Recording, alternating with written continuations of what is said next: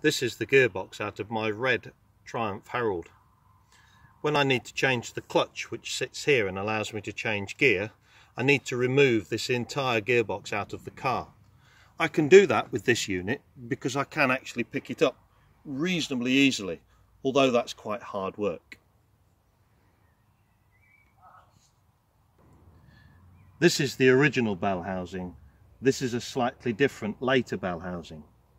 This bell housing was fitted to most Heralds, and when it's attached to the gearbox, that's really heavy to lift the entire unit out, and I can't then lift that assembly out. I actually have to use a crane.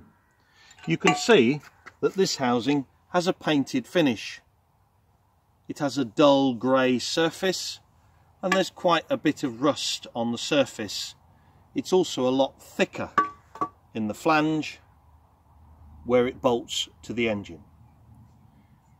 Your task as a starter is to identify these two materials and tell me why this material or this bell housing is the better of the two.